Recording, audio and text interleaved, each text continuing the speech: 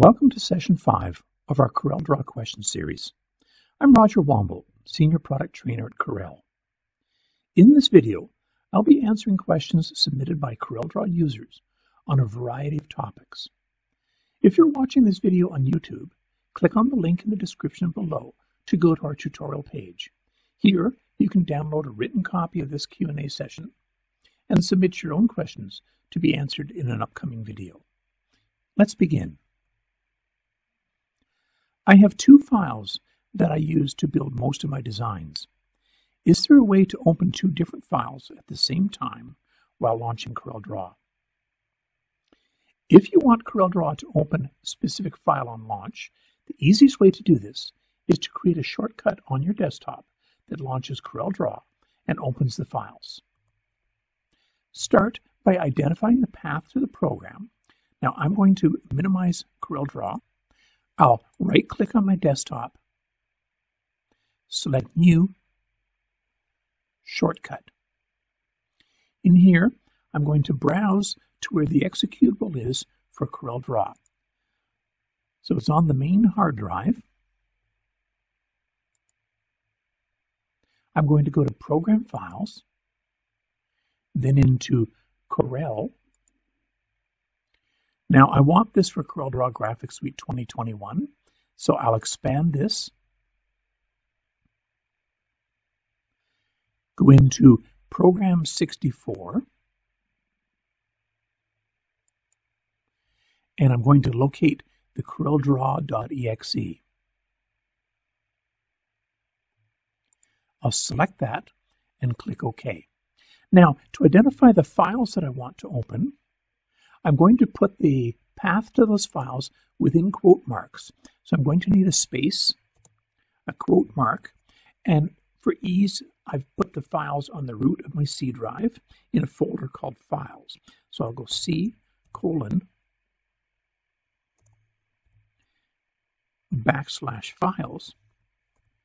/ my first file is called 1.cdr,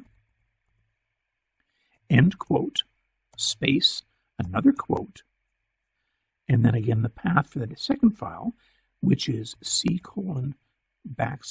files, / 2.cdr, and then an end quote. I'll click on Next. I can name the shortcut, and let's just call this Starting CDR.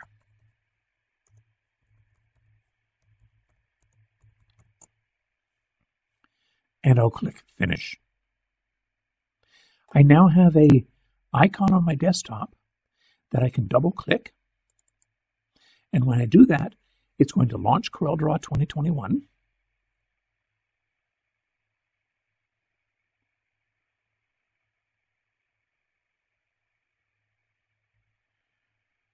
Now that Draw has opened up, it's now going to be opening up the two files. You'll notice that I have file number 1 and file number 2, and I'm ready to start my design work.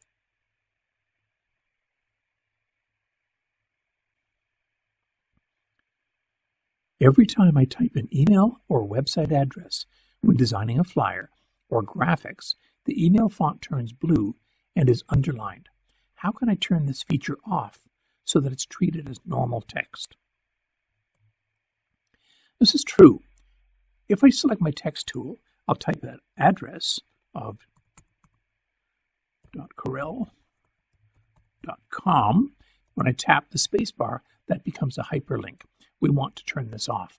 Easiest way to do that is to go to the text menu, down to Writing Tools, select Quick Correct, and in here, I want to deselect Automatically Create Hyperlinks when typing web addresses. I'll deselect that, click OK. And now if I type in an address, CorelDRAW.com, I'll tap my spacebar, and you'll notice that it no longer underlines or changes the text blue.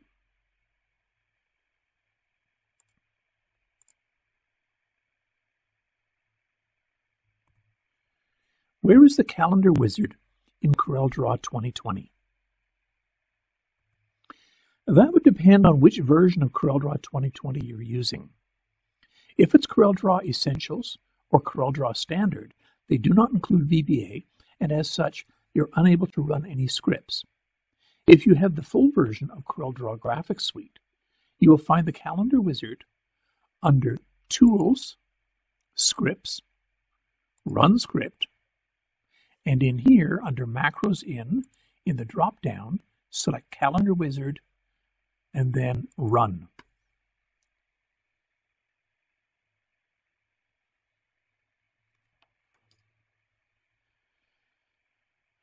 Can you rotate a perspective design and keep the design intact?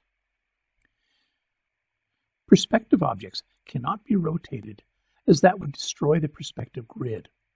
Once you have completed the editing of your perspective group, you can flatten the design, and then you would be able to rotate it.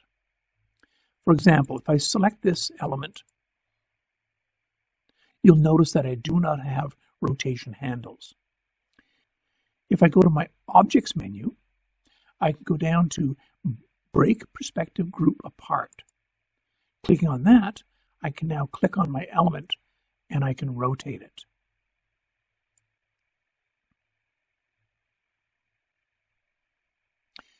Can the perspective effect be used on raster objects, vector objects, or both?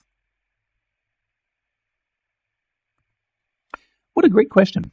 The perspective effect can be used on raster or bitmap images. It can also be used on vector objects and even text. With this object selected, which is a raster or bitmap image, I'll go to my Objects menu and down to Perspective, Add Perspective. Now I can drag these corner handles into position and give the illusion that this bitmap image is actually on the billboard. And it's as simple as that.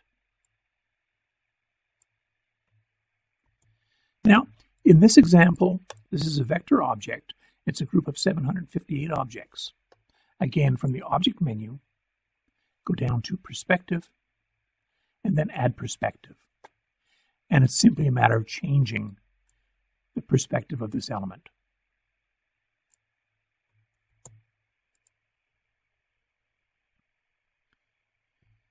How do you create an outline around a clipart image?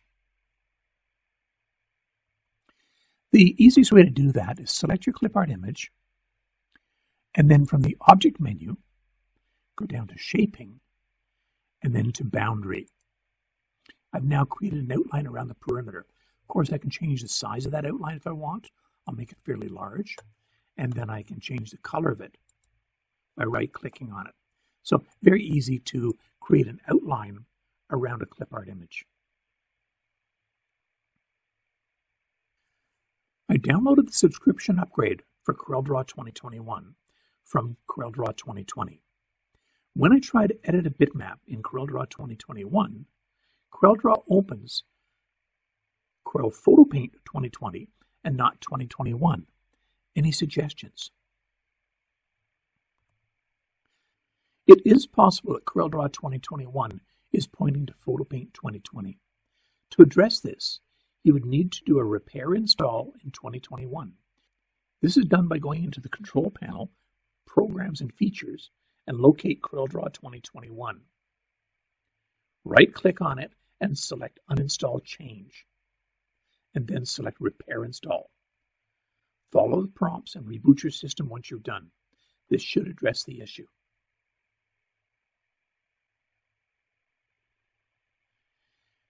Can you export a workspace from CorelDRAW on a Windows system to be used on a Macintosh version of CorelDRAW? Customization on the Macintosh version of CorelDRAW is somewhat limited. You have the ability to customize the standard toolbar and to modify keyboard shortcuts. You do not have the ability to export this modified workspace or have the ability to import another workspace from a Windows version of CorelDRAW. That brings us to the end of Session 5.